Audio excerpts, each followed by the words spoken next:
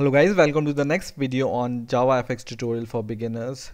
In this video and in the next video, I'm going to show you how you can create a simple calculator using JavaFX based on Model View Controller Design Pattern or MVC design pattern. So let's first see how our design will look like and how it will work. So we are going to create a calculator something like this, okay, and it's going to have these buttons and these operators, and when we want to add something, we can just give the number, add to this number and click equal to, and it's going to give the sum. So it's not going to be very fancy calculator, it's a simple calculator, but using this we are going to understand the basics of MVC in JavaFX. Okay, so let's get started. First of all, I will create a new project, so new and others, and I'm going to create a new JavaFX project. Click next, and this JavaFX project, I'm going to name it as calculator fx, for example. Okay, click next and click finish. So our project is created, and in the source there is a package called application, as we always have, and there is a main.java class. Now let's prepare the basic skeleton of classes we are going to use.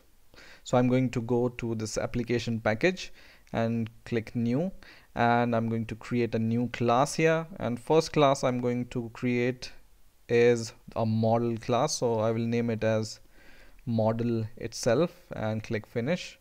And second, I'm going to create a controller class, so right click, new class, and I will name it as main controller and click finish. Okay, so we have our controller class, model class, and our main class.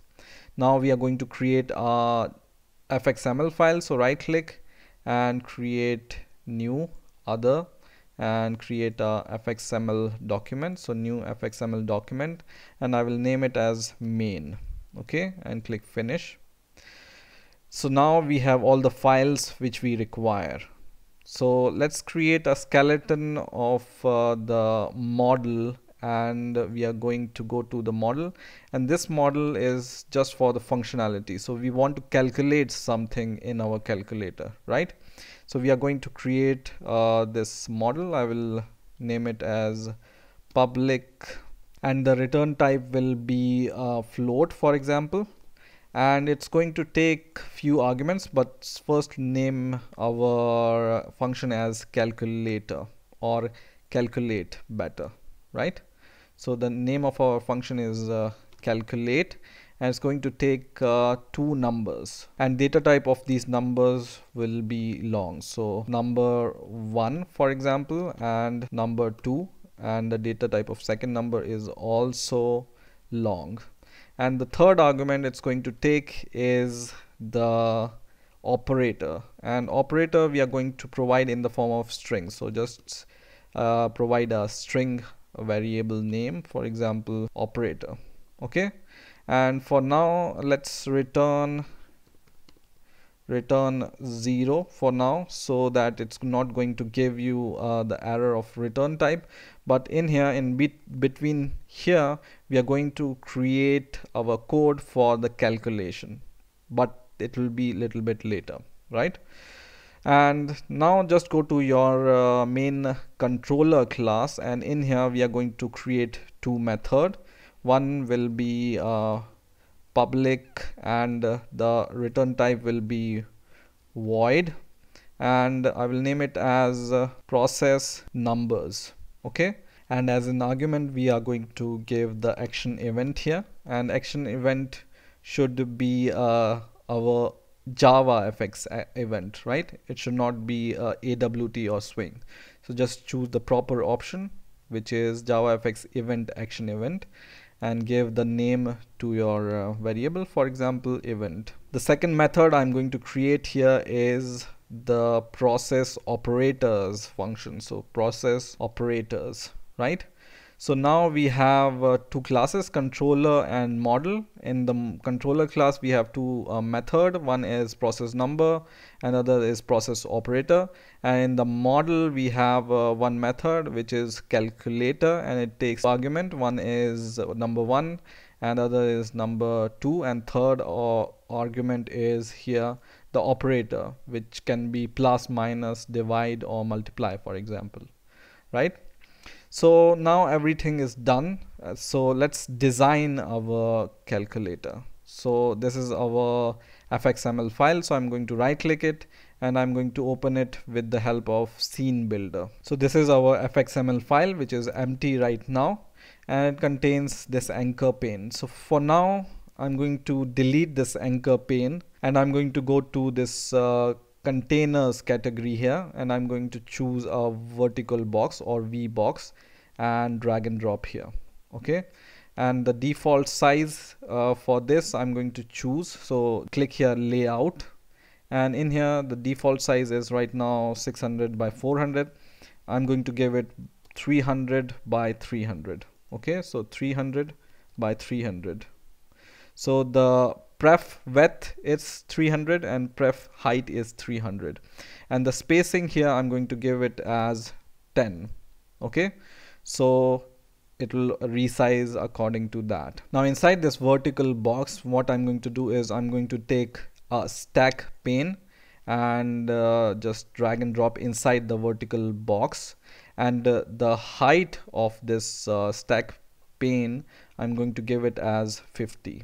Okay, and then what I'm going to do is I'm going to take the horizontal box or H box. So search for H box, and I'm going to drag and drop this H box also just below the stack pane.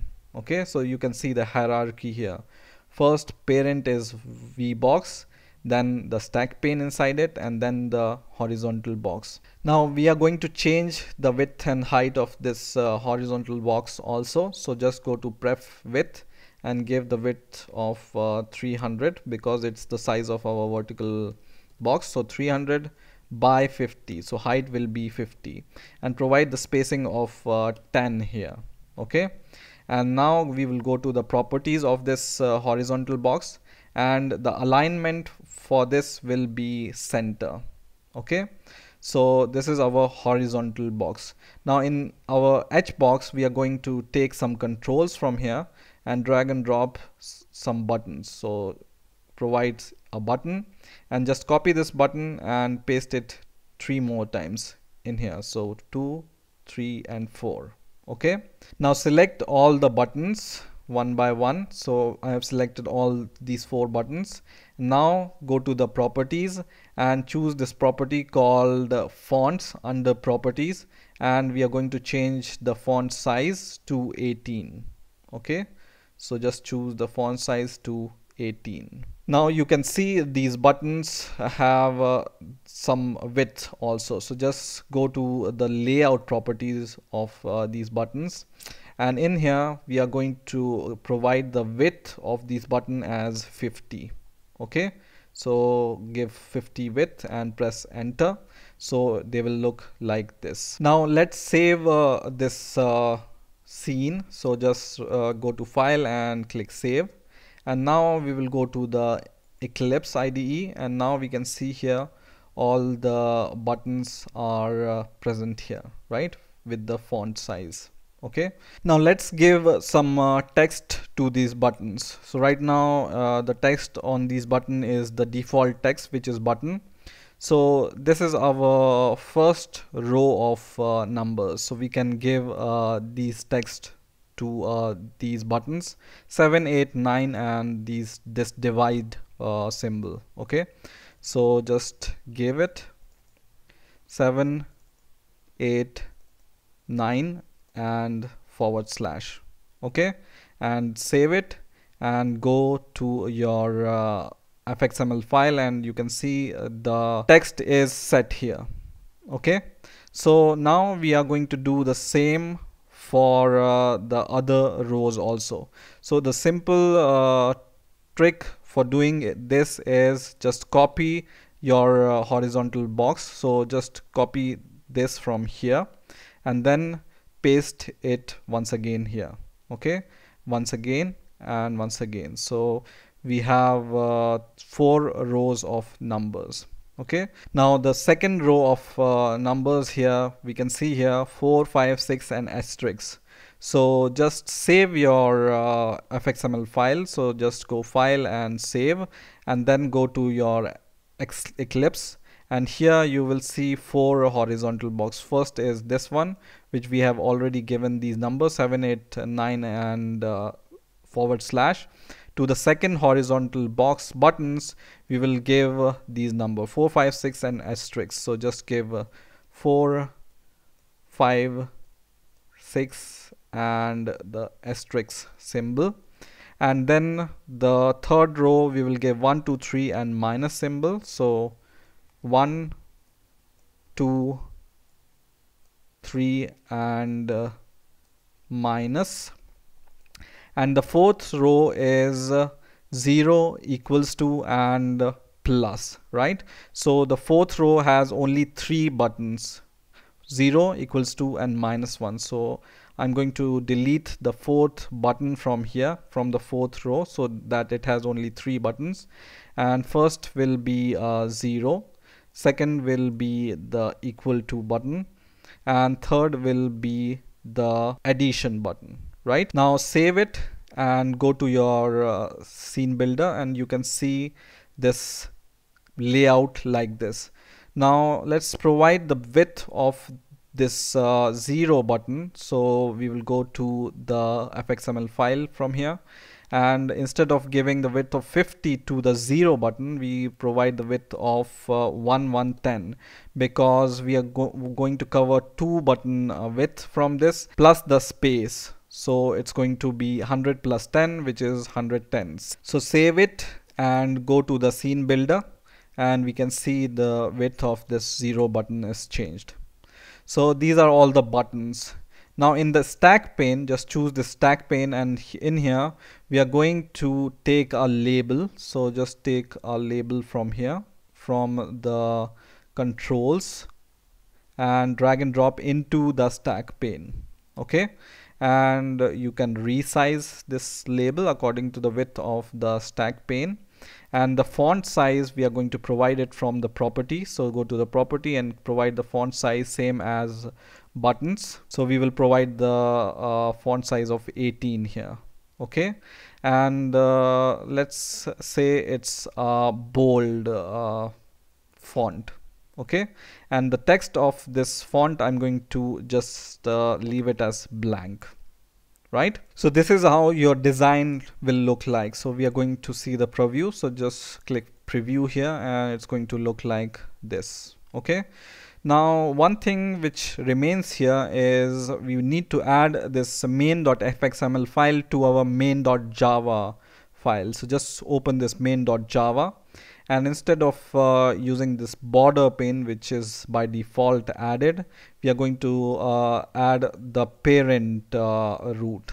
Right, so just add this line here, parent root is equal to fxml loader dot load, and inside the bracket get class dot get resources and the path to your fxml file, which is in application / main.fxml.